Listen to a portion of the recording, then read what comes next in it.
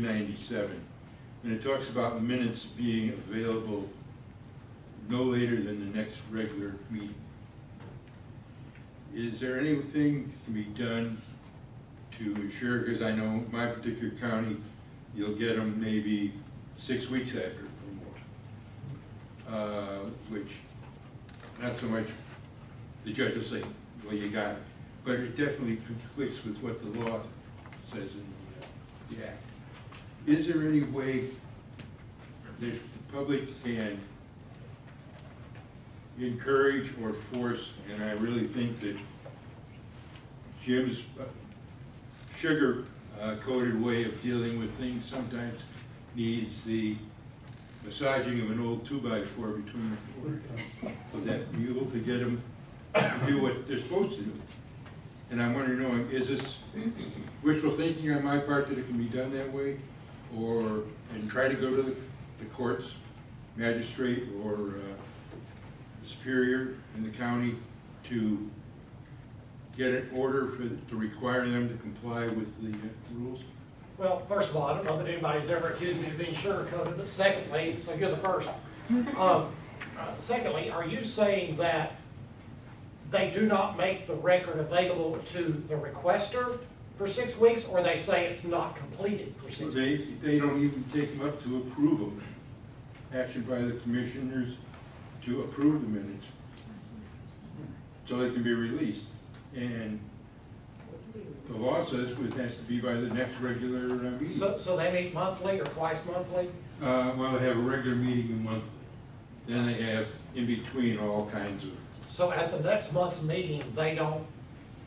They don't have it from the previous minutes? From the previous time, or a month and a half, or maybe even 2 months. Right. I mean, and Holly can talk about this. I would say they're not in compliance if they're doing that, but that, I guess what I'm asking is that the monthly routine? That's what's happening month after month after month? Well, I'll let the county commissioners speak, or I'm the county manager. Hey. My advocates are here for my county, so we very much endeavor to have the minutes done by the next meeting. Sometimes we have meetings once a month, sometimes every 2 weeks. Where we get behind is at budget season, when we're having 3 work sessions a week and 3 meetings a week, or a public meeting every week, and it's a volume of things. And we're a small rural county of 14,000 citizens, so we're one of the smaller counties probably in the room. Jasper County. Okay. So at budget season, yeah, we get behind trying to get the minutes cranked out along with the budget work and everything else going on at budget season. But for the most part, the meetings are, transcribed. The minutes are on the next month's agenda for the board adoption. And within like the next day, 2 days, the action agenda is up with all of the votes on all of the items that were taken action on. That's up immediately, so that people can see that, how the votes went on various subjects. That was true. But we have a small staff, so, we're not deliberately trying to drag our feet. We're just trying to manage the workload. As the action agenda, there's something, I have a great war story about the summary of the items made available within a day or two afterwards. So that sounds like that. Here's what I've advised other jurisdictions around the state to do, and I don't know what your position, and I know, of course, you may not have one. Doing an open records request for draft minutes. In other words, the drafts of something that is in progress. There's no exception for drafts.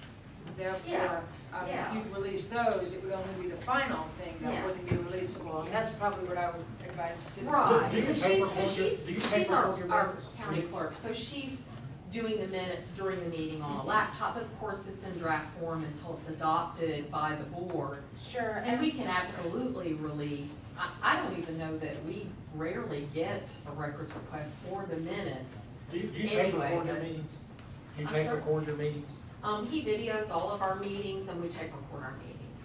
And so we've even released tape recordings, for on request of the meetings. And And we can certainly release draft meetings if someone asks for them. It I can't seems like- recall somebody asking for them. Yeah, well, it was funny, I got a call, I think, God, it was a decade ago from Social Circle, and it happened to be for one of my board members, so I was real nervous that I got this right.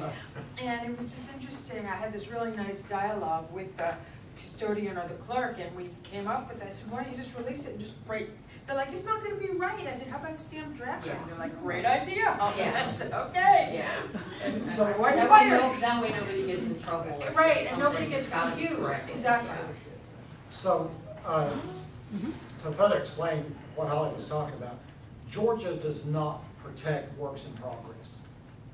Now, there are some states that protect works in progress, where it becomes very difficult, for instance, to get the budget draft that they're working on during budget season. But And Georgia I does had not that happen protect to me a works in few years progress. ago, because that's what I thought too, that if it was a draft, you weren't supposed to release it. Right. And so that was a learning experience for me, because in some places, you don't release work product like that. Right.